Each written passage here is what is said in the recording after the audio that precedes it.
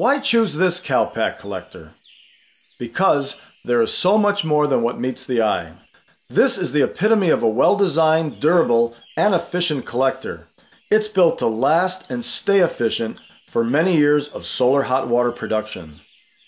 Let's first look at the way this solar collector works.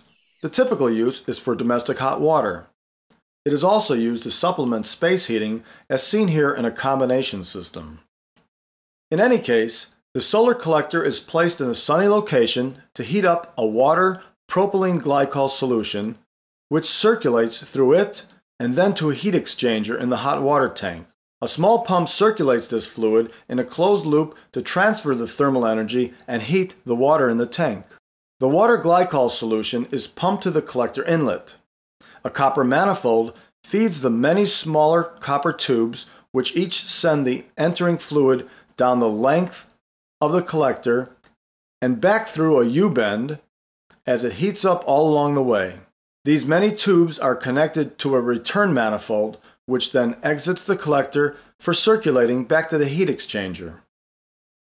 Let's look at a cutaway view of the Calpak VTN evacuated tube collector to better understand its operation and the numerous design features and materials used to make this top quality collector. The copper tubes are fitted with an aluminum fin for heat conduction.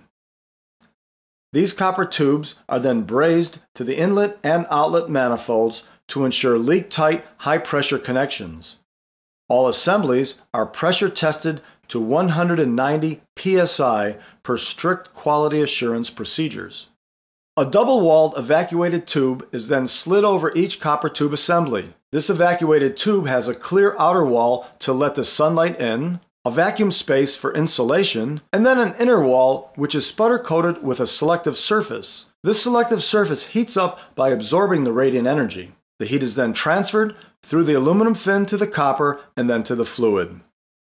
The evacuated space between the inner and outer glass wall is much like that used in the thermos bottle. Its purpose is to prevent the solar energy collected from being lost back out to the environment, holding on to as much heat as possible for heating water. A highly polished aluminum reflector is formed to a special parabolic shape which captures the radiant energy and reflects it around the entire glass tube area. This reflector optimizes the radiant energy collected even on the cloudiest days. The assembly is completed by covering the exposed copper tubing with the durable and insulated header and framework. We hope that you have seen and now have a better appreciation of the design, materials, and engineering that create the durability, efficiency, and value of the Calpak VTN series evacuated tube collector.